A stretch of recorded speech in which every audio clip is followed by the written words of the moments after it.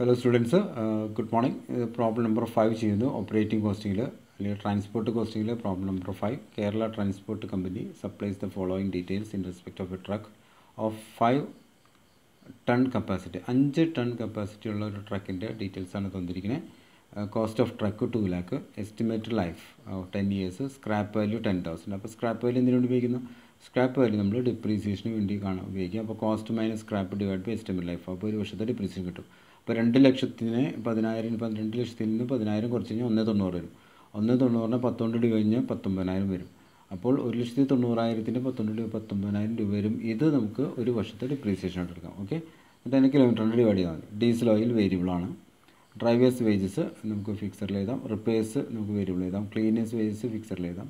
Insurance fixed, tax fixed, supervision charge fixed. Okay, the truck carries goods to and from the city covering a distance of 60 kilometers each way.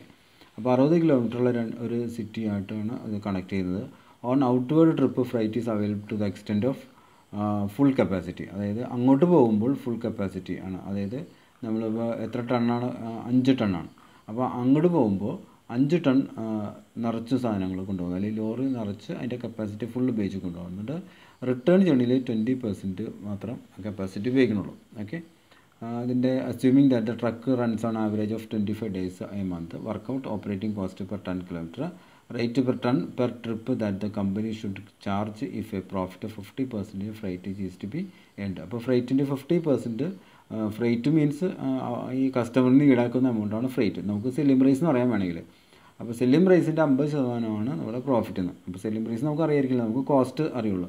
അപ്പോൾ കോസ്റ്റും plus പ്രോഫിറ്റും ചേർന്നാണ് selling price വരിക. Okay, then ഇനി നമുക്ക് അതിൻ്റെ കാൽക്കുലേഷനിലേക്ക് വരികയാണ്. അതായത് outward ട്രിപ്പിൽ ഫുൾ കപ്പാസിറ്റിയില്ലേ 5 ടണ്ണാണ്. ചോദ്യത്തിൽ നോക്കി 5 ടണ്ണാണ് കൊണ്ടാണ്. ഓക്കെ, നോക്കുക, ചോദ്യത്തിൻ്റെ തുടക്കത്തിൽ തന്നെ പറയുന്നില്ലേ 5 ടൺ.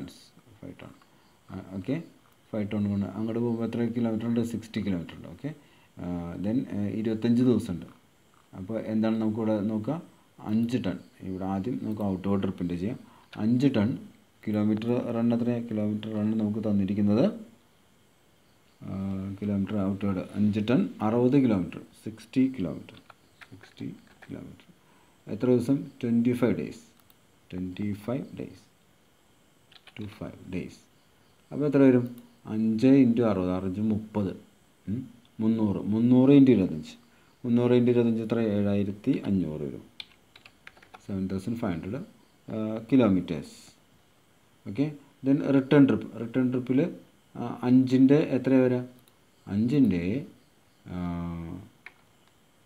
എത്ര ശതമാനം അവിടെ പറയുന്നുണ്ടല്ലോ? ഇങ്ങോട്ട് 20% പറഞ്ഞു. 5ൻ്റെ 20%. അപ്പോൾ ബ്രാക്കറ്റിൽ നമുക്ക് എഴുതാം. ബ്രാക്കറ്റിൽ 5 × എത്ര? 20% അല്ലേ? 20%. ഓക്കെ, 5ൻ്റെ 20% ടണ്ണാണ് വരും. അപ്പോൾ 5 × 1 ടൺ വരും. 1 × കിലോമീറ്റേഴ്സിൽ വ്യത്യാസമില്ല. 60 അങ്ങോട്ട് പോയ വഴി തന്നെ ഇങ്ങോട്ട് വരണ്ടേ. അപ്പോൾ പിന്നെ കിലോമീറ്റർ ഡേയ്സും 25 തന്നെ. അപ്പോൾ 1 × 60 60 60 × 25 60 × 25 എത്രയാണ്? 60 × 25 1,500 വരും. 1,500 1,500. അപ്പോൾ 1,500 എന്ന് പറയുമ്പോൾ നമുക്കതിൽ വേറെ ഒന്നും ചെയ്യാനില്ല. നമുക്കതിൻ്റെ ഞാൻ റൈറ്റ് അലൈൻ ചെയ്ത് കൊടുക്കുന്നുണ്ട്. 7 8 8 500 9 9,000 വരും. 9,000 ടൺ കിലോമീറ്റർ വരും. 9,000 ടൺ കിലോമീറ്റർ. നമുക്ക് ഇനി അതിൻ്റെ ആൻസറിലേക്ക് വരാം. Fixed charges per or standing charges per kilometre. Fixed charges അല്ലെങ്കിൽ സ്റ്റാൻഡിങ് ചാർജസ്. അപ്പോൾ ഫിക്സഡ് ചാർജസ് അല്ലെങ്കിൽ സ്റ്റാൻഡിങ് ചാർജസ് എന്ന് പറയുമ്പോൾ അതിൽ നമുക്ക് ഡ്രൈവേഴ്സ് വേജസ് എത്രയാണ്? ഡ്രൈവേഴ്സ് വേജസ് 2,000 ആണ്. Drivers wages 2,000. എന്നാൽ നേരിട്ട് നമുക്ക് മന്ത്ലി ഡാറ്റയിലേക്ക് നമുക്ക് എഴുതാം. Monthly data cost per month 2,000. ചോദ്യത്തിൽ നോക്കിയുള്ള സംശയമുള്ള ആൾക്കാർ ചോദ്യത്തിൽ നോക്കി എഴുതാം. ക്ലീനേഴ്സ് വേജസ് എത്ര? 600. ദെൻ അതൊക്കെ മന്തിലാണ് തന്നിരിക്കുന്നത്. ഇൻഷുറൻസ് പെർ ഇയറാണ് തന്നിരിക്കുന്നത്. 12,000 തന്നിട്ടുണ്ട്. 12,000 ബൈ 12. 12,000 ബൈ 12 12 എന്ന് പറയുമ്പോൾ എത്ര വരും? 12,000 ബൈ 12 എന്ന് പറഞ്ഞാൽ 1,000 രൂപ വരും. 1,000 രൂപയാണ് നമ്മുടെ എന്തായിട്ട് ഇൻഷുറൻസ് വരും. ഇനി ടാക്സ് എത്രയാണ് നമുക്ക് തന്നിരിക്കുന്നത്? 6,000 ആണ് തന്നിരിക്കുന്നത്. Okay, 6,000 by 12. 6,000 ബൈ 12 എന്ന് പറയുമ്പോൾ അവിടെ നമുക്ക് 15 × 60 500 രൂപ വരും. 500 രൂപ. സൂപ്പർവിഷൻ ചാർജസ് സൂപ്പർവിഷൻ അതും നമുക്ക് ഇയർലി ആയിട്ട് തന്നിരിക്കുന്നത് 7200 വരും. 7200 ബൈ 12 എത്ര വരും? 7200 ബൈ 12 പറഞ്ഞിട്ടുണ്ടെങ്കിൽ 1672 600 വരും. ഓക്കെ, അപ്പോൾ ഏതൊക്കെയാണ് ഫിക്സഡ് ചാർജസ് അതിൽ സ്റ്റാൻഡിങ് ചാർജസ് ആയിട്ട് വരും? 2000 രൂപ വേജസ് ആരുടെ? ഡ്രൈവറുടെ. ക്ലീനറുടെ 600 രൂപ. ഇൻഷുറൻസ് ഇയർലി തന്നില്ല, നമുക്കത് മന്ത്ലി ആക്കുന്നു. 12000 ബൈ 12 1000. ദെൻ ടാക്സ് നമുക്ക് 6000 ബൈ 12 500 വരുന്നു. സൂപ്പർവിഷൻ 7200 ബൈ 12 600 വരും. ഓക്കെ, അപ്പോൾ അത് എമൗണ്ട് കൂടി 6ഉം 2 3 3 600 4 200 4700 4700 രൂപ നമ്മുടെ കോസ്റ്റ് വരും, ടോട്ടൽ സ്റ്റാൻഡിങ് ചാർജസ്. ഇനി സ്റ്റാൻഡിങ് ചാർജസ് പെർ കിലോമീറ്റർ കണ്ടുപിടിക്കണ്ടേ? അപ്പോൾ എന്ത് ചെയ്യും? 4700 ബൈ 9000 ബൈ 9000 4700 ബൈ 10 കിലോമീറ്റർ 9000 അല്ലേ? 4700 ബൈ 9000 എന്ന് പറഞ്ഞാൽ എത്ര വരും? 4000. അത് നമ്മൾ കാൽക്കുലേറ്റ് ചെയ്യണം. 0.522 കാൽക്കുലേറ്റ് കൂട്ടിയെടുത്തോട്ടോ. അതാണ് അതിൻ്റെ കോസ്റ്റ് വരിക. 0.522 വരുന്നു. ഇനി റണ്ണിങ് ചാർജസിൽ നമുക്ക് എന്തൊക്കെ എഴുതണം? ഡീസൽ എഴുതണം. ഡീസലിൻ്റെ കോസ്റ്റ് എങ്ങനെയാണ് തന്നിരിക്കുന്നത്? ഡീസലിൻ്റെ കോസ്റ്റ് തന്നിരിക്കുന്നത് എങ്ങനെയാണെന്ന് വെച്ചിട്ടുണ്ടെങ്കിൽ ഡീസൽ ഓയിൽ നമുക്ക് കണ്ടുപിടിക്കാനായിട്ട് 40 അല്ലേ? 40 into kilometre 2 into 25 40 into 2 into 25 into ഇട്ടില്ല ഇൻറ്റു 25 40 കിലോമീറ്റർ 2 അങ്ങോട്ടും ഇങ്ങോട്ടും റൗണ്ട് ട്രിപ്പ് 40 കിലോമീറ്റർ അങ്ങോട്ട് പോയി 40 കിലോമീറ്റർ ഇങ്ങോട്ട് വന്നു ഇൻറ്റു ഇൻറ്റു 25. അപ്പോൾ എത്ര വരും? അപ്പോൾ 2000 രൂപ വരും. ഓക്കെ, 2000. അപ്പോൾ 2000 ബൈ 9000 2000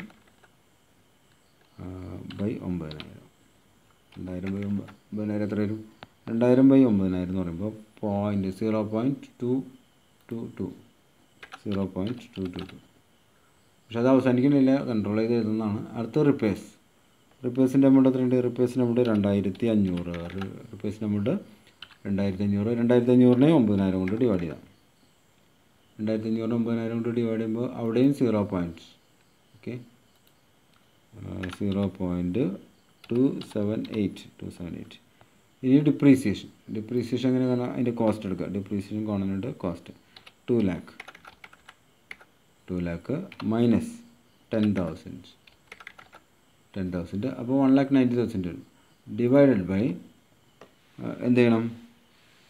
ഡിവൈഡ് ബൈ 10 ചെയ്യാം. ഡിവൈഡ് ബൈ 10 ചെയ്യുമ്പോൾ എത്ര? ഡിവൈഡ് ബൈ 10 ചെയ്യുമ്പോൾ നമുക്ക് ഒരു വർഷത്തേക്കുള്ള കിട്ടും. 10 വർഷമാണ് അതിൻ്റെ ലൈഫ് പറയണേ. അപ്പോൾ ഒരു വർഷത്തേക്ക് കിട്ടും. അപ്പോൾ നമ്മളതിന് എത്ര കൊണ്ട് ഡിവൈഡ് ചെയ്യണം? 1,90,000 19,000 വരും അല്ലേ? 19,000 ഡിവൈഡ് ബൈ 12 എന്ന് പറയുമ്പോൾ എത്ര വരും? 1583 വരും. 1583. ഓക്കെ,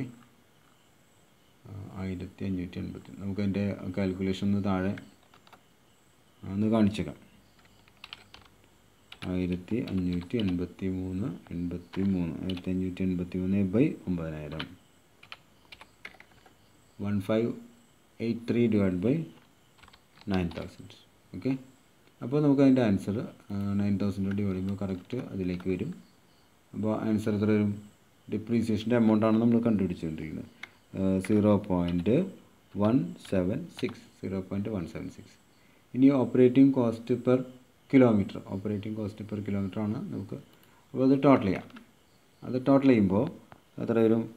1.198 വരും.